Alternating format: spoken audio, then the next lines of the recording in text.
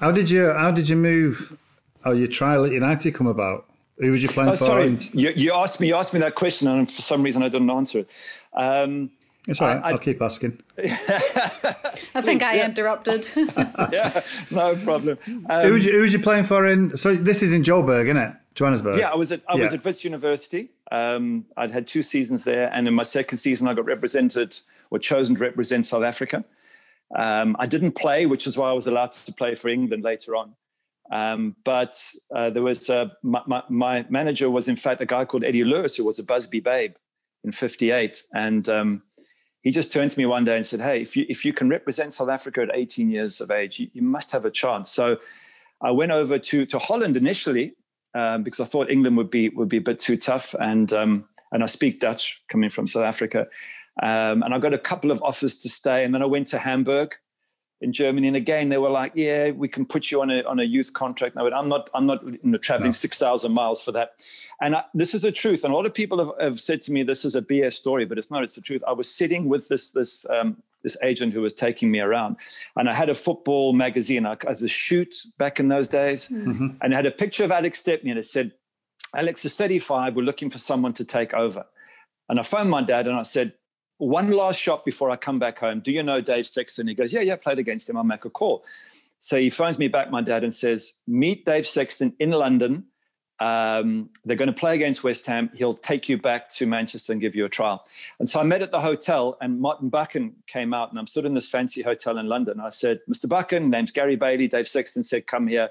He's going to take me to the game." And he turned to me and he said, "Yeah, you and every other fan," and walked straight past me. And I went, "What was that?" Because I'd no idea that there was such a fan base and the fans would come up. But so I stood there like an idiot until Dave Sexton came, and then he said, "Oh, you're Roy's son. Come on, put me on the bus." And I sat with the lads, and one of them, I'm sitting in the bus and I'm so excited, and I'm 19 years of age, and someone said, "Is the post office tower somewhere here?" And it was right there, the typical wind up. And I dived straight in. You went for it, yeah. There it is. So anyway, I watched the lads. I think we won 3-1 at West Ham, Upton Park, and came back and had a trial.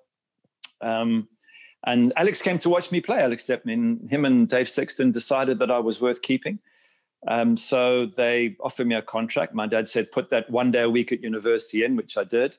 And my very first day at the Cliff, I walk in and they give me a space in the third team dressing room. And the guy next to me turns to me. Oh, no, on the way in, some guy passes me and he goes, "Are you Gary?" I went, "Yeah." He says, "Thank you very much." I went, "What are you thanking me for?" He said, "I've been here 5 years as a goalkeeper, and you come along and I'm the guy they throw out." And I went, "Wow, that was a bit harsh." So I go and sit down, and the guy says, "My best mate's just been kicked out because of you." He said, "If you're not a good goalkeeper, I personally will sort you out." Who were what these? A lovely welcome. Who were these? They were like youth team players, under U17s, under 17s. I know, that was my welcome to United. So I knew straight away that I was going to have a tough time. Yeah. So basically you left South Africa to go to Holland just to see if you could get a trial, and you ended up at Manchester United about, 3 days later?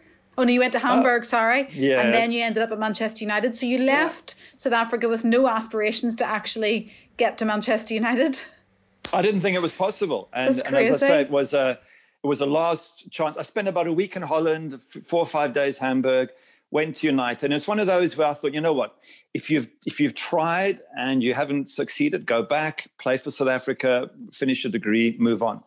And I played at Everton in the reserves, and the following morning, Dave Sexton called me in the office, and I thought he was going to give me the normal, "Thanks for coming, wish you did well, not bad, stay in touch," all that. And he just said to me, "We're very impressed. You want to join us? Here's a 4-year contract." And I was like, wow. And then you think you've made it because you're like, wow, I'm at United. And then you realize there's 5 goalkeepers there and you're number 5.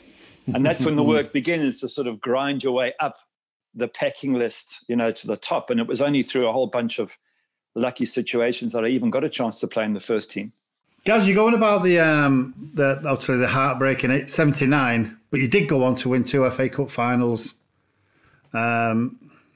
83 and 85. What were those like? Yeah, they were great because we were desperate to win something. 83, of course, I'm remembered for the save in the final minute, which is, it's a decent save. I've made a lot better than that, but people remember you for the winning goal or the, in your case, a goal line tackle or whatever. So they remember me for that. And to be fair, if that goes in, it was the last kick of the match. So we'd have lost to Brighton, which would have been a huge disgrace. And then there would have been a dressing room fight between me, Gordon, and probably the entire team. We came back 4 days later, won at 4-0, which was a fair reflection of the difference in ability.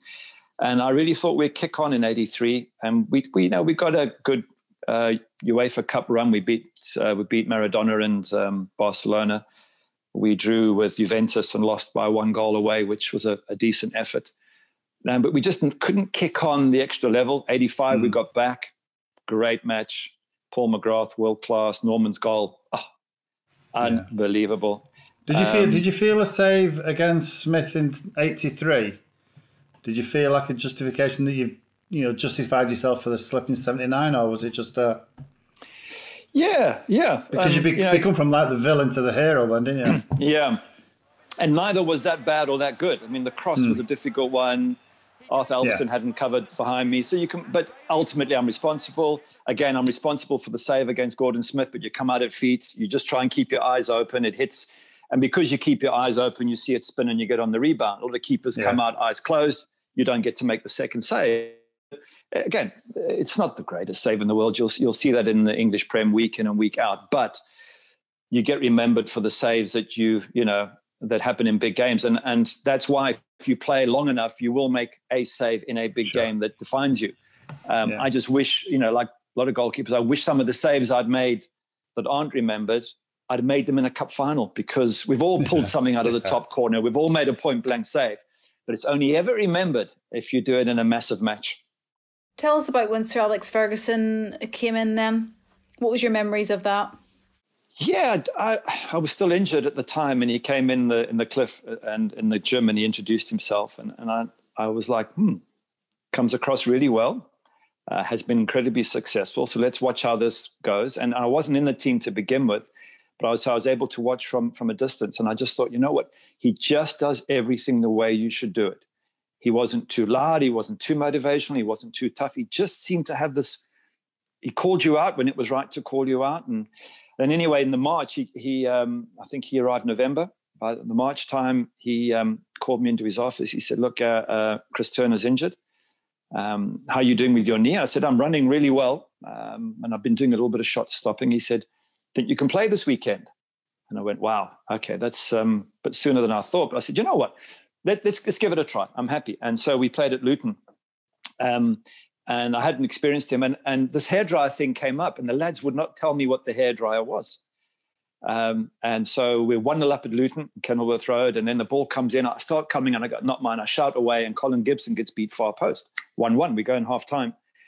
And Sir Alex walks up to me, said, and the goal? I said, well, I thought it was mine. Decided not to come shout for the defender. It's his job. He turns to Gibbo, walks up to him, puts his nose to his nose, and starts screaming at him. And then I see the hair go back. And that's when the penny dropped, because they hadn't told me about this. And I remember thinking, whatever you do, do not laugh, because now's not a good. So I just sat there looking down, trying to say nothing. And we go out for the second half, and I'm the most senior player at the time. I think I was 28.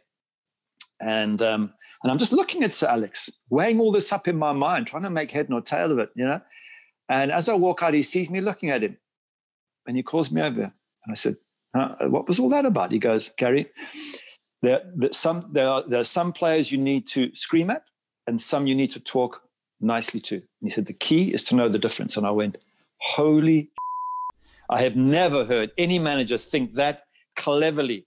All I'd seen was managers either scream at everyone or talk nicely to everyone. And as I'm going out for the second half, I'm thinking, wow, what is it about this? There's something really special going on with this guy.